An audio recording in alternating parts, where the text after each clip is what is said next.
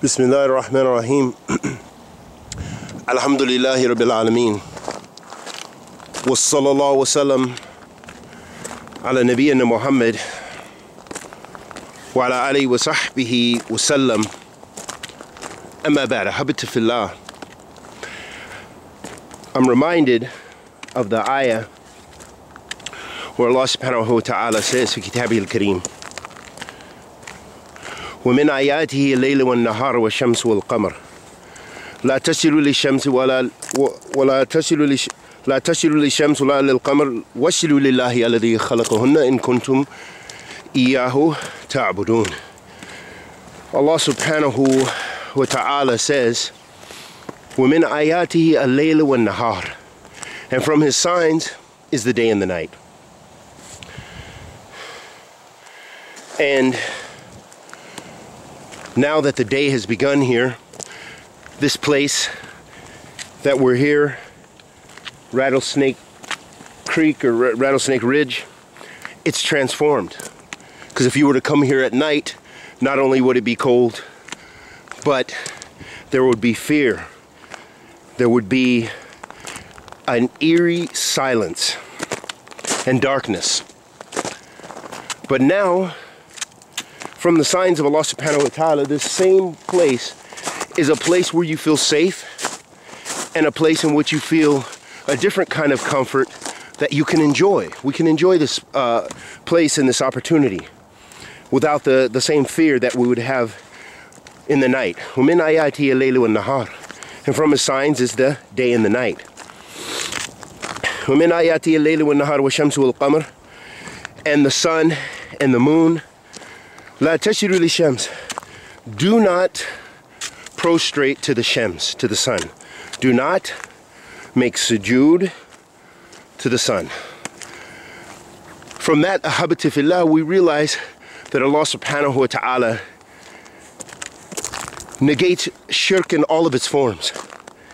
That no matter how beautiful the creation is, how magnificent, how wonderful, how many things that amaze us, and the intricacies, that we still give all the praise, Alhamdulillah Rabbil Alameen, that all the praise belongs to Allah subhanahu wa ta'ala. All the praise belongs to Allah.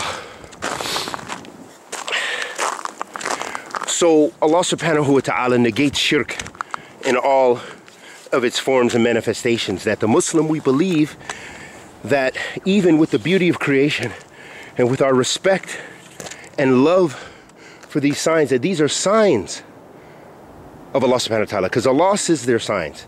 وَمِنْ آيَاتِهِ, and from his signs is the night and the day.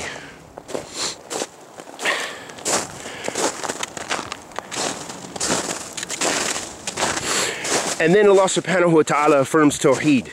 What kind of Tawheed is this that's affirmed in this ayah? Tawheed al-ibadah.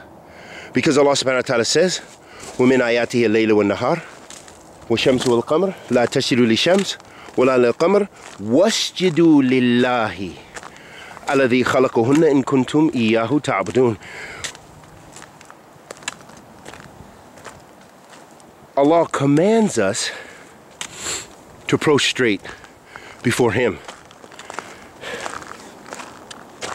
Wasjudu lillah, prostrate to Allah. Alladhi khalaqahunna, the one who created all of this.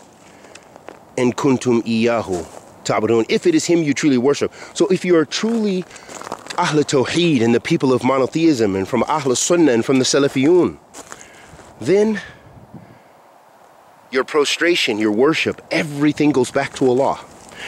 And as an aside, habati fillah, with dealing with all the fitna that we deal with, understand that when we refute one another, when we refute Ahl Bid'ah, when we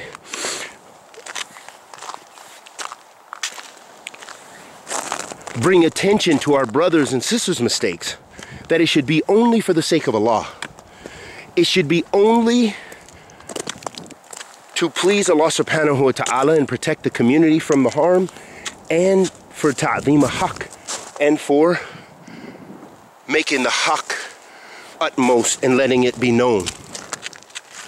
But not the opposite, which is Hizbiyah.